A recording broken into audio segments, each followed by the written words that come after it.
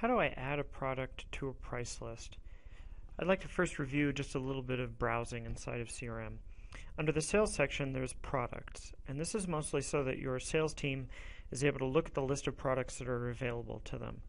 Under the settings section, there's a product catalog section that includes products. This is a list of everything that you sell at your company. Price lists.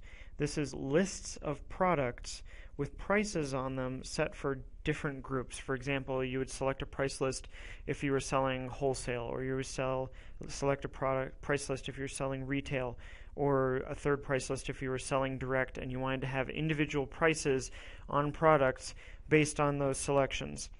And then you also have unit groups where you could say that this product is being sold in pounds and this product is being sold in ounces, and what the price per ounce or per pound or per, their example is 2-liter bottles, would be. And then there are also discount lists where you can specify based on if you've purchased over 100, the price will drop by either a specific dollar amount or by a percentage. There's a lot of control that you have over your price lists inside of the system. So we have inside the product section 3 products listed, and they're different types of sprockets. I'm going to go back to my product catalog. I'm going to go to my price list. I know that only one of my products has actually been added to a price list. CRM comes with a default price list that you can use. I've set up my own US dollars sprocket price list, which will only list sprockets, and CRM does support multiple currencies, so you could not only have lists based on weight and type and who you're selling to, but also based on currency. I'm going to go into this active price list. And one of the things that I can do is I can set price list items.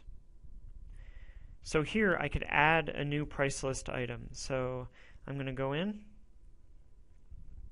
and I'm going to select one of my products.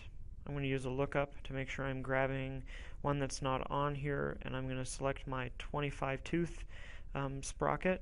My unit is still the primary unit because I'm not selling based on weights and measures, but rather just on counts. There's